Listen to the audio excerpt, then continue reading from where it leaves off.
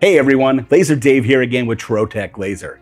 I want to take you on a deep dive into the rotary accessory, showing the step-by-step process of how to engrave both sides of a tumbler while accounting for a mug handle and using a 2-inch standard lens.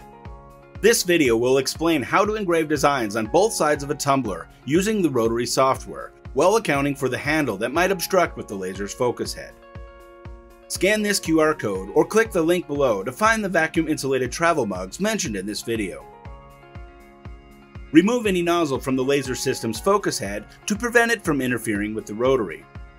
Install the rotary into the laser system, power it on, and wait for it to complete the homing process.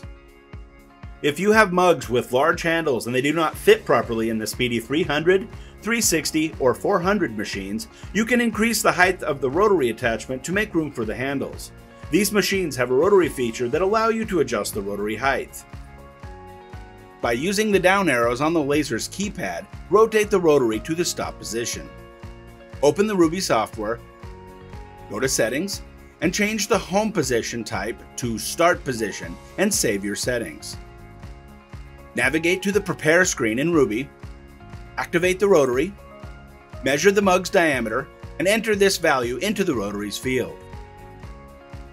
Draw a rectangle in the Prepare screen that represents the mug handle's size. Measure the handle and size the rectangle accordingly, and align it with the red center line. Place the mug into the rotary with the handle upwards. Lower the laser system's table as needed. Using the system's keypad, adjust the focus head to place the red dot pointer in the center of the handle. Move the Z-axis down if clearance is needed. Now, using the system's keypad again, move the red dot pointer to the top of the desired engraving area, and use the F8 key in Ruby to place a marker. Repeat this for the bottom of the desired engraving area. Move the rectangle that represents the mug handle between these two markers. Draw 2 additional rectangles for the orientation of the engraving, one from the markers to the top of the page and another from the markers to the bottom of the page. Import your design and adjust its size and orientation to fit inside the top rectangle. Duplicate or bring in another design and place it within the bottom rectangle. Each of these rectangles represent an exact 180-degree offset from each other. Lock the rotary at the top of the page using the lock button. Then click the 3D button to verify the design's orientation.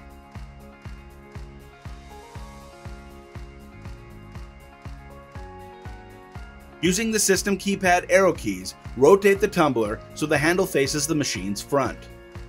With the rotary lock, this will also move the design in the Ruby software. Focus the laser on the tumbler's surface using the manual focus tool. If producing in volume, create a stopper block for consistency by measuring the distance from the handle to the base of the rotary, and then cutting that block out on your laser. This block acts like a guide or a marker to ensure consistent production. This block will assist in lining up subsequent mugs in the same position, ensuring the engraving process can be consistently repeated. Open Ruby, set up the parameters for engraving powder-coated metal.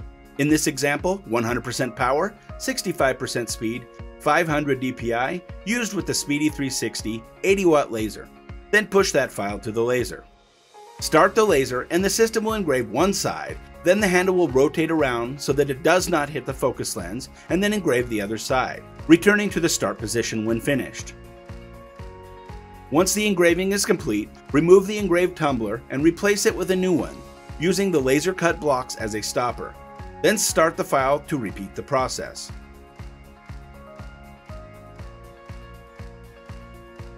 Use the blue powder coat residue remover from Enduramark to clean the tumbler. Scan this QR code or select the link below to order.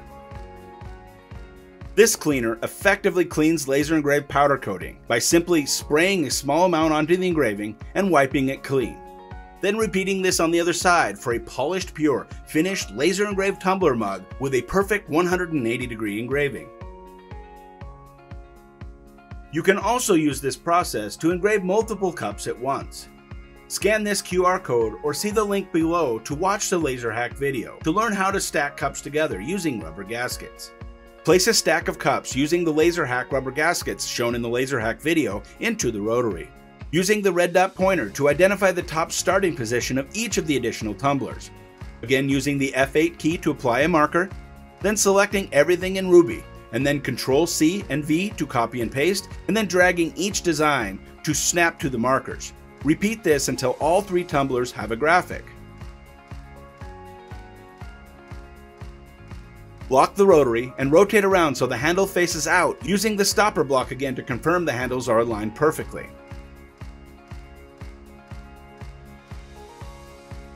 Push the new file to the laser and start the laser to engrave all 3 tumbler mugs on the first side.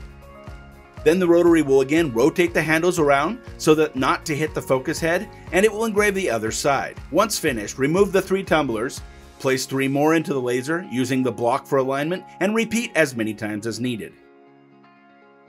If set up correctly, this process will allow for a mug handle to engrave with a standard 2-inch lens, producing consistent, repeatable results engraved on both sides of the mugs. When set up so 3 cups can be run at a time on both sides, this will produce 21 double-sided engraving mugs an hour, accounting for changeout, with a similar size graphic on a Speedy 360 80-watt laser system. In conclusion, this detailed guide should allow you to utilize full potential of your laser system when engraving tumblers, whether doing single pieces or high volume production. Remember, the key is setting it up correctly and ensuring precise measurements. With practice, you should be able to achieve perfect, repeatable accuracy every time. All web links and design files shown in this video will be included in the link below. If you have any questions, please let us know in the comment section below, and don't forget to like and subscribe and hit that notification bell to see what I laser next. Thank you so much for watching. I'll see you next time.